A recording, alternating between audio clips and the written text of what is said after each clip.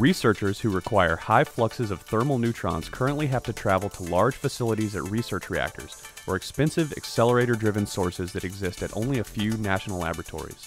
The new Adelphi Neutron generator is revolutionary in that it produces thermal fluxes approaching those obtained at such facilities, yet it is relatively compact and inexpensive.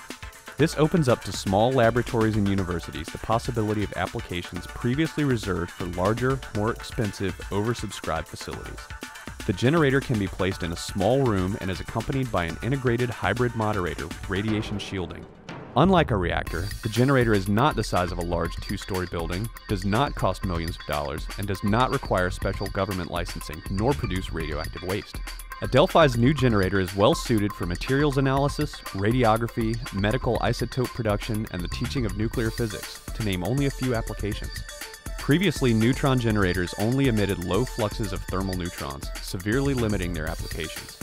Increasing the fast neutron yield and thermalizing the beam with an efficient moderating scheme changes this by permitting high fluxes of thermal neutrons for applications that were reserved for research reactors, without any radioactive fuel with attendant hazards and needed regulations. The generator's lifetime is effectively unlimited because it can be easily serviced and, unlike prior technology, does not use radioactive tritium. The hybrid high-flux neutron generator is truly groundbreaking.